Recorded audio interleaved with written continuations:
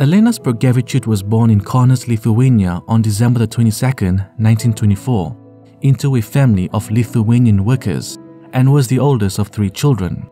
Now, since infancy, the girl had been suffering from illness, which was spinal deformity, but was later cured by her mother's efforts.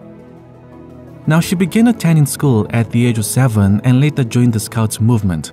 After finishing her primary studies, Elena was enrolled at the Soul Society Girls' Gymnasium of Kaunas, directed by the Sisters of Saint Casimir.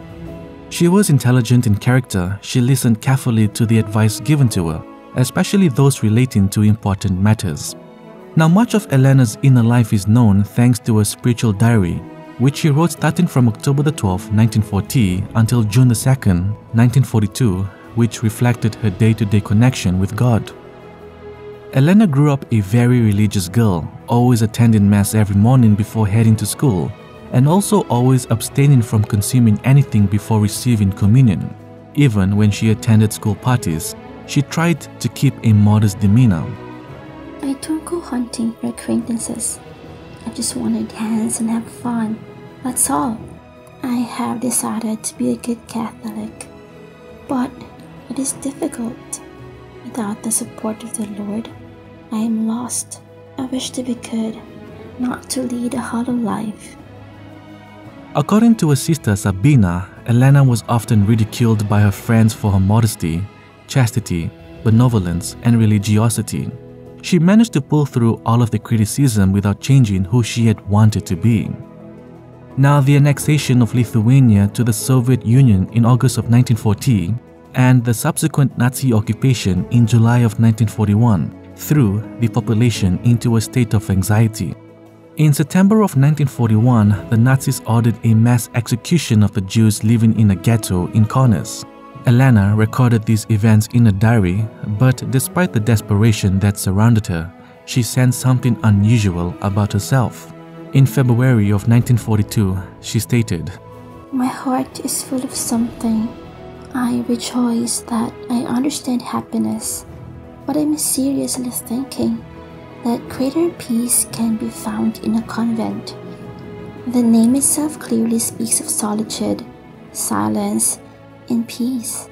Lord, these are serious dreams. I want this with great certainty. I would like to leave everything. Oh, I hope the war ends soon. I would like to finish school and enter there, Father, closer to you. The evening parties and dances to which I sometimes go, if considered more thoroughly, are real vanities, immodesties. These can only be avoided with you, Lord." As for daily life, Elena spent it reading and helping her mother with housework, rushing to wherever her help was required. Those who knew her declared that although she enjoyed having fun with her friends, she often talked about God, the church, and religious topics. Although many men were attracted to her, she never had a boyfriend, which most of the time worried her mother. Elena graduated in 1943 and wanted to study medicine at the Vytautas Magnus University, but the university was closed by the occupying German authorities.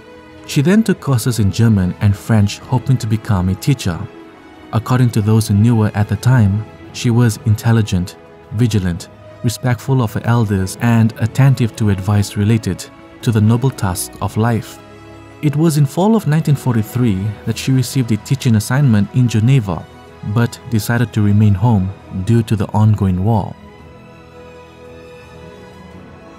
At about 10 p.m. on the 3rd of January 1944, 4 men gained entry into Spirgevičiūtė's home by claiming to be police officers.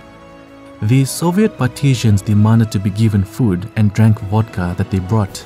They pocketed any valuables and began harassing women for sex.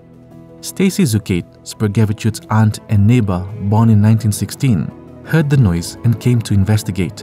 When she tried to run away to get help, she was shot and killed. The men then raped Spirgevičiūtė's mother and threatened Spirgevičiūtė to give in to their sexual advances. However, she steadfastly refused. Reportedly, her last words to her family were, "Only I will die. You will live." After making the sign of the cross, she was shot under the right eye and since her right hand was grazed by the bullet, it is believed that she was crossing herself, defending her purity, and dying a virgin martyr. In the name of the Father, and of the Son, and of the Holy Spirit. Amen. Lord Jesus Christ, defender of the little and the innocent, you gave your believer Elena the grace to resist the wicked plans of the attacker, helping her to choose an honorable martyrdom. Make us, who have to fight against various temptations and vices, be able to enjoy the recognition of the holiness of your servant in the Church and receive her intercession and help. You live and reign forever. Servant of God, Elena Spirgevičiūtė, pray for us. In the name of the Father, and of the Son, and of the Holy Spirit. Amen.